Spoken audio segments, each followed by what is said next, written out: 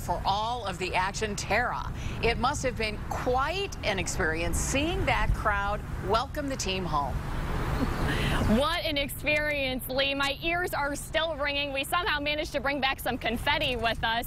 But between those huge crowds and the loud music, the ground was actually shaking at one point. Incredible for these players to come back to.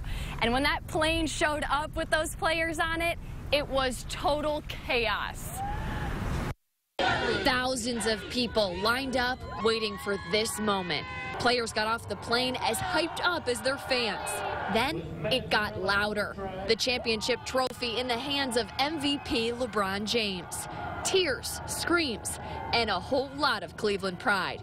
I want you to hear from some of the many fans who shared with us today. Thank you, LeBron. Go Cavs. And I was crying my eyes out. It's perfect. We've been waiting for this our whole lives. The whole city deserves it. There's no better fans like Cleveland fans. There's probably thousands of people out here right now. When I seen LeBron come out with that trophy, I'm glad he actually came through on his promise to bring it back for Cleveland because, you know, we really needed it. Like, we needed this victory.